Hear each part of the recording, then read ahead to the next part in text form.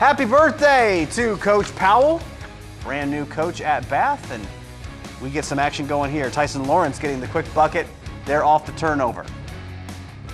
Then Jarrett Jolliffe driving and laying that one in.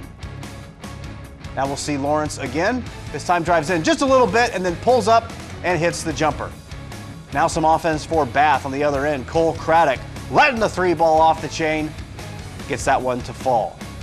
More action from Bath, more action from Craddock. This time goes inside, hits the tough 17-footer, but Kenton would have an answer.